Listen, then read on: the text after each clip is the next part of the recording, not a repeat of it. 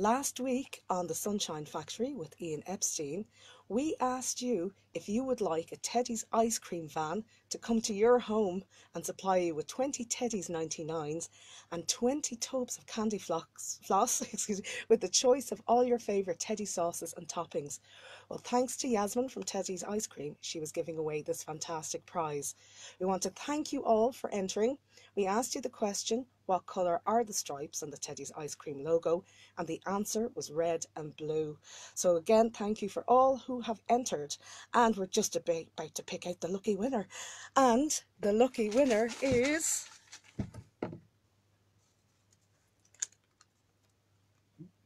It is Sarah Kinsella. Congratulations. Wow, fantastic prize.